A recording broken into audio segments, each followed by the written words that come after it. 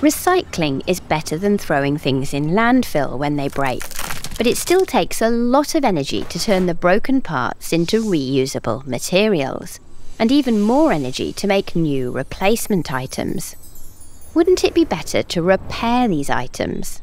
Yes, but at the moment, repairing things like bicycle frames and wind turbine blades is time-consuming and expensive.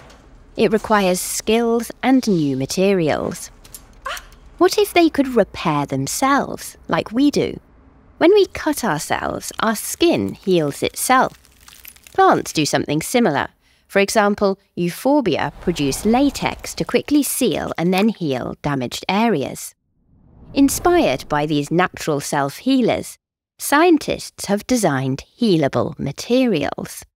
A team from a company called CompPair focused on composite materials like this one, which is made from carbon fibres arranged in layers and embedded in resin. Carbon fibre is lightweight and strong, but prone to cracks. So is glass fibre, which is used to make wind turbine blades. The team developed a special healable resin. When used in a composite and triggered by heat, the resin can heal cracks itself.